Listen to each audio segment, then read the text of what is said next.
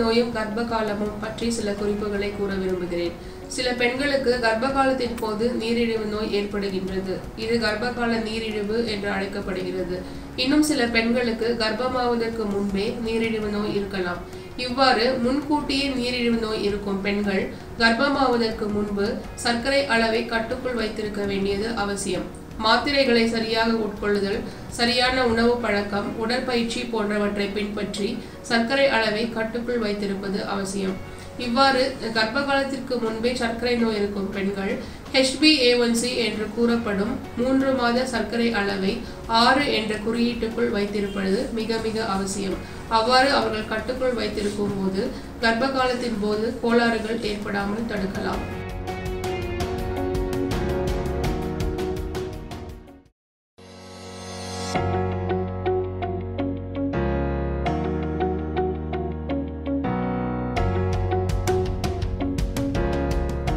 நீரிழிவு நோய் மற்றும் பெண்கள் பற்றி சில குறிப்புகளை கூறப்போகிறேன். நீரிழிவு நோயின் தாக்கம் பெண்கள் மத்தியில் சற்று அதிகமாகவே உள்ளது.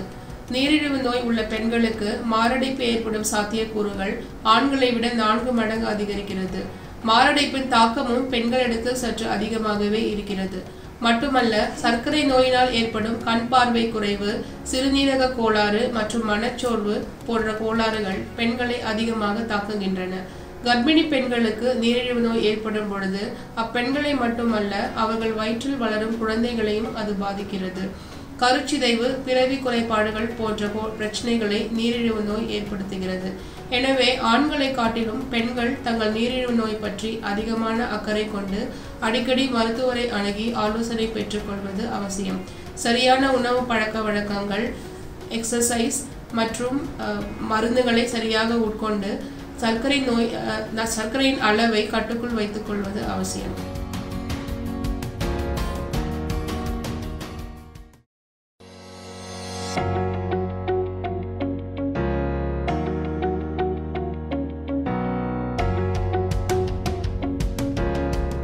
நீரிழிவு நோய் இருக்கும் பெண்கள் பிரசவத்திற்கு பின் செய்ய வேண்டிய சில குறிப்புகளை பற்றி கூறப்போகிறேன்.